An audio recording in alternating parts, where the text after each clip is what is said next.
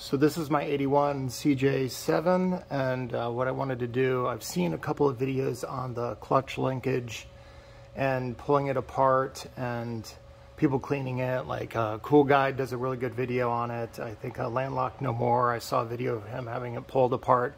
He installed some of it, but what I haven't seen online, and there may be something around, is actually installed in and what that looks like. So I just thought I'd pulled mine apart and cleaned mine several months ago and thought it might be a good idea just to kind of go through it real briefly and talk about the moving parts if you're planning on pulling it apart. So again, this is the clutch rod right here. So I replaced mine. Mine was pretty worn out up here. There's a little cotter pin there. I put a little washer in there. I've cleaned all this up. I'm probably going to powder coat this at some point when I pull it apart. But this was pretty worn out up here on my original one, so I just bought a new one online. It was pretty straightforward. It's just a bar going through there, through the hole in the firewall. And there's a little boot there, and I'll show you the other side there, but you can kind of see I'm going to push the pedal. That just goes down and pushes down on the clutch linkage underneath. You can see the little play there. I want to talk about the play. That's when I start hitting resistance. What's here going on right here right now, when I'm pushing the pedal, that's all the spring pulling it back. I have a previous video where the clutch return spring, you kind of see it there a little bit, pulls this back, but once you hit the resistance, kind of hear it, that's the throw out bearing hitting the clutch plate. So that's when it starts to engage. So I'm going to go around here and kind of go through the actual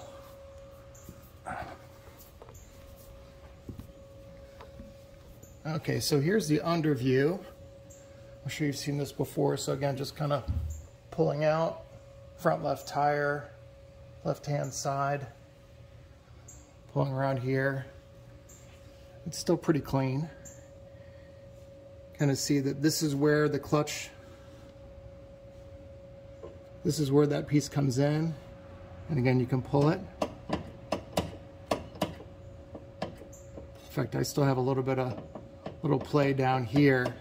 That's where part of my play is coming from. The hole there in this clutch, I think this is the original right here. This clutch linkage. See, I've cleaned it up a little bit. I painted this. It's pretty straightforward. Just pull this out. Those bolts are coming from the firewall and they're welded in there. And there are plenty of videos on how to pull this all apart, clean it out, especially Cool Guy does a really good one with all the grease and everything inside. It's pretty straightforward. There's just a couple mechanical parts here, just a couple of clips underneath here to pull the boot off. But if you just pull those two bolts out, this will come right off. And also notice there's a little cotter pin here. So what you can do, you can pull that out. So there, I just pulled out the pin. Hopefully I'll be able to find it now. Anyway, so you can see where you pull down on the clutch. It's got that little bit of play in it. Let me see if I can get a good angle on this. Because kind of see that they pull this down. It's kind of hard to get under. So I had to come around to the other side here just to show, because the frame rail right here, oops, right here is getting in the way. But you can kind of see that it just comes across here. That bar comes over and it attaches. This is the dust plate for the transmission. And you can see it just connects with two bolts there. So that whole mechanism there, just those two bolts on the other side holding the clutch rod, and then the two bolts here, they come off pretty easily. So the whole thing is there. And again, other people have gone over some of the mechanics. I just wanted to talk about what it looks like when it's installed. So this thing turns when you push the clutch pedal. Again, that's my free play before the throwout bearing hits the clutch plate. Kind of see here, there's a boot on this other side here, and there's grease all up in there, so it keeps it nice and smooth. Again, this just goes right in there, and then that this bar right here, this is the clutch adjustment. I'll try to get a better view of that. I think that's pretty good. So right here, this is the clutch adjustment. You kind of see this lock nut right here, just pull that lock nut back if you feel like. Again, this is your clutch fork right here. So you can kind of see when you're pressing the, let me see if I can get my arm under there. Nope. It just kind of presses right here. Again, that's the free play. This is the return spring. This just comes right off there. If I had some pliers, that just comes right off there. I've got a new return spring there. It just kind of connects right in there. You can kind of see where it comes through. Right there. Actually, let me turn the a little bit better angle. There we go. And so here's a return spring. Again, you can adjust this in and out. That's a threaded rod right there, and just lock it down. And again, there's nothing holding this in right here.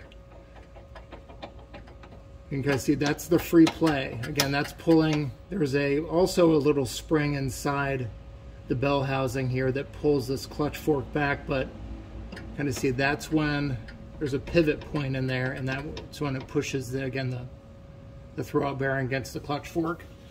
I'm going to go ahead and pull out the rod over there where I pulled that cotter pin out. I'm going to pull that rod out, I think. There we go. And so you can kind of see that release of tension here. So this just falls right out here. So it's pretty simple. It's just on like a little pivot ball back there. And again, it just falls right in there. There's a little hole right in there. It just sits right in there. So it's not very elegant, and you know, it might seem a little loose, but with the springs in there, this holds pretty tightly in there. And again, it holds in there.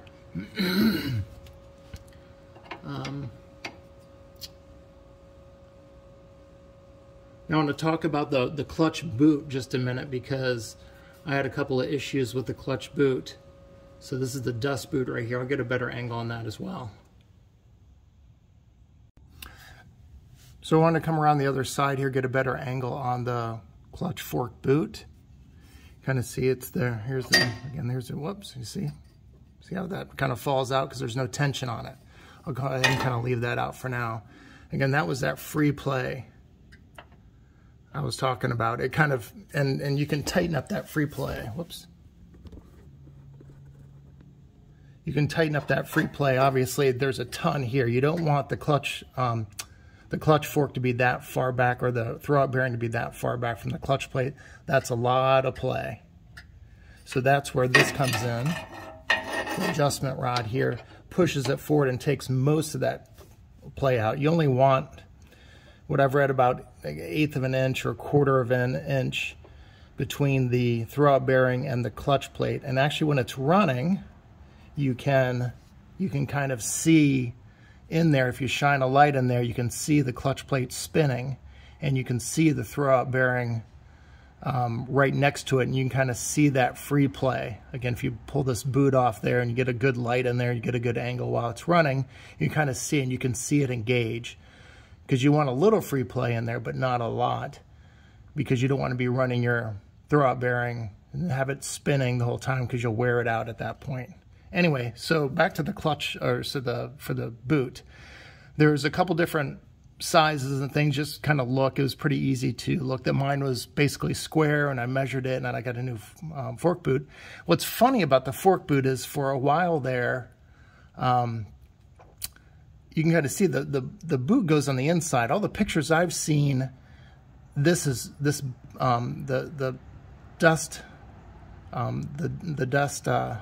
boot here is flipped around so that it's out here, and I thought that's how it's supposed to be, because I didn't want the rubber going inside and potentially hit and touch the clutch plate.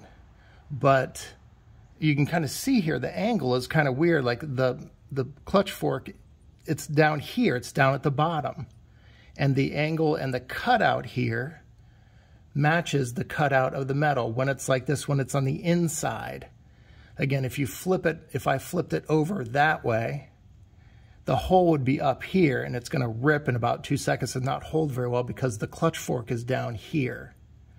And you can't spin it around the other way because then the rubber doesn't match up. And it's also, you can already see mine's kind of cracking. It's barely a year old, even with it set up the way it's supposed to be. So again, you can kind of see, I'll move this around a little bit, kind of see the rubber matches the profile of the clutch fork. But again, the rubber, it's on the inside there. I was very concerned that, again, the clutch plate was going to spin up against this or rub up against it, but I went ahead and put it like this and I gave it a try, and it seems to work out well. It's cracking a tiny bit, but it's got to be far less than it would be if it's all spun around and not appropriately hitting. So again, that's just a little bit of a, I mean, these things are only like $3 or $4. You can just replace it. Just take off this spring right here, disconnect this bar, and this piece, again, the boot just slides right in there. You just push it in there. It's just rubber. It's just got a little seating rim in there that fits right in there. So you can get it in there without too much problem. Then put your spring back on. Again, it holds it pretty well. Pretty straightforward mechanism there. So hopefully that helps give a little bit of a kind of installed view and just a little bit on the dust boot here.